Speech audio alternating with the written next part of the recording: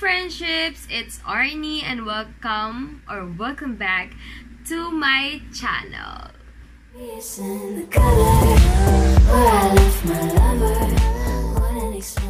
So for today's video, I am going to do a makeup look. Hindi ko pa alam talaga kung ano yung title ng video na to. Pero gagawa ako ng makeup look for you guys.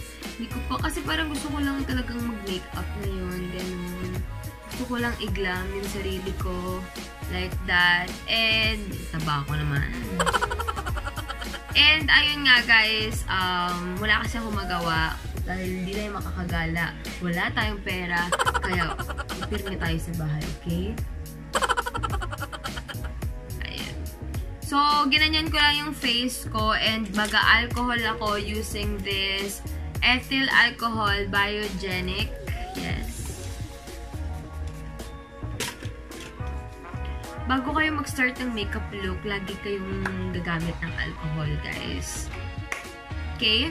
Next is, I am going to use this fresh Skin Lab Jeju Aloe Eyes. And papatuyuin natin siya. Before kasi ako mag-makeup, naglalagay talaga ako ng face mist para syempre, diba, iwas pimple. And yung damit ko pala is from my shop. Kung gusto nyong bumili, lilink ko sa baba yung Instagram account. Or ilalagay ko dito yung Instagram account ng shop ko.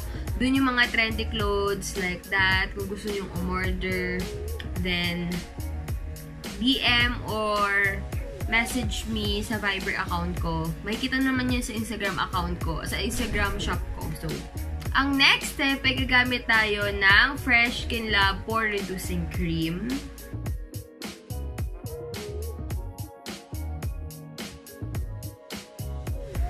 Okay, ang next step is this L'Oreal Blur Cream. Ayan, always ko din itong ginagamit. Ulit-ulit na lang yung products kasi wala pa tayo. Medyo hindi kasi ako nabili ng makeup kasi wala lang. Wala tayong pera eh. Ano lang, siguro more on mga past few months, ang binibili ko talaga always is skincare.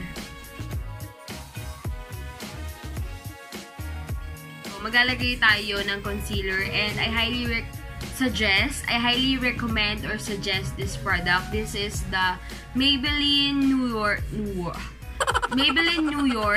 Fit Me Concealer and I'm in the shade medium. Ayan.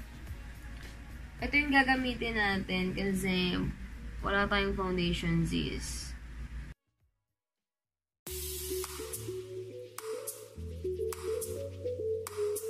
So, ibe-blend ko siya using my sponge. Ito yung binili ko sa DV na sponge. Yung parang Real Techniques pero hindi siya original.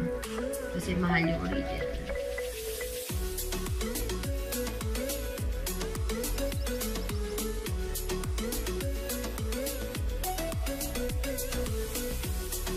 Lagyan din natin yung neck natin.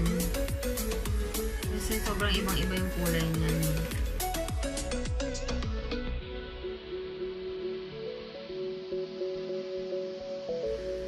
Ayan, I'm done sa pag-blend ng foundation. Ay, ng concealer din. So, gagamitin ko to para mag-set. Alam ko medyo dark, medyo pink to talaga sa akin. Pero sobrang onti lang kasi hindi ko mahanap yung powder ko. Next is kilay. And for my kilay, I'm gonna use two products. And parehas tong Everbilena. Ayan, kung makikita nyo. The Everbilena All Day Brow Pen and the Everbilena.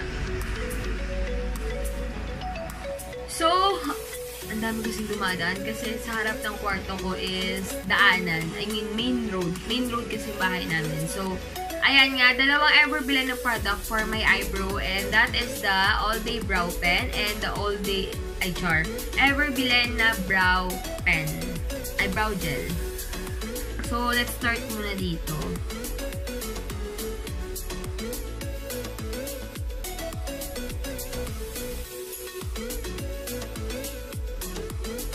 So, for my spoolie, ito lang yung gagamitin ko. Ayan. Ito yung sa mascara ko. Mas bet ko kasi gamitin yung nasa mga mascara kasi ang lalambot niya, best. Compare sa mga spoolie talaga.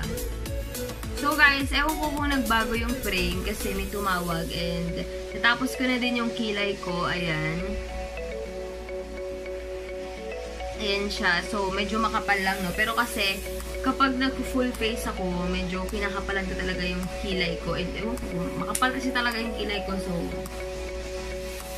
hayaan na natin yan. Ewan ko kung nagbago yung frame kung tumagilid or ewan ko, basta nag-film ako. So, ang next step is sa eye na siguro tayo. Sa eye na tayo, eye makeup, and yung gagamitin ko. So, ito yung gagamitin natin. Itong Impress You Beauty Glaze palette, and niregalo lang to sa akin ni Ana ata. Hindi ko sure. And ganito yung color palette niya. Ayan, sobrang wide ng variant ng colors para sa eye natin. Okay, let's start with this color. Ayan. Ito.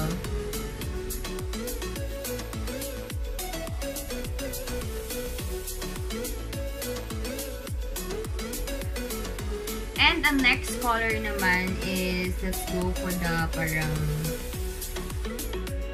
itong shade na to. Ayan.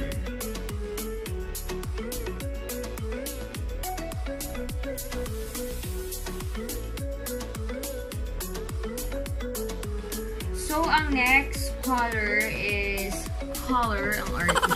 Ang next color is this one, itong dark brown.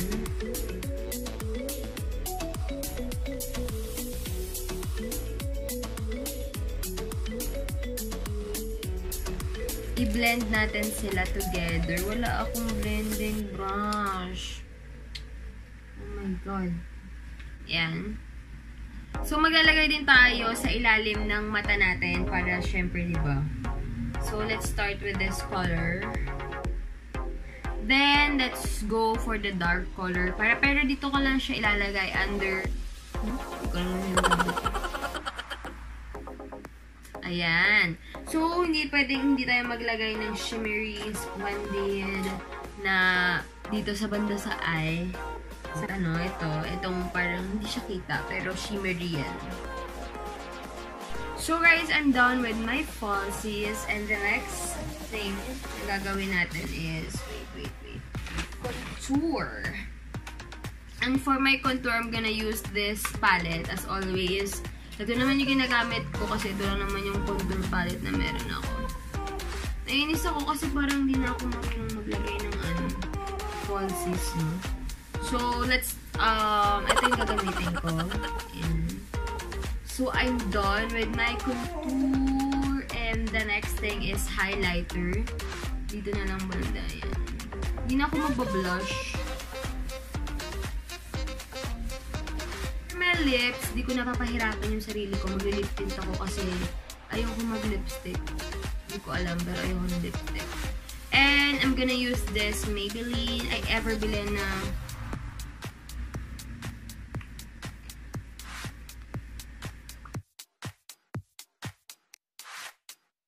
So guys, I'm done with my makeup look. Magmamontage tayo in 3, 2, 1.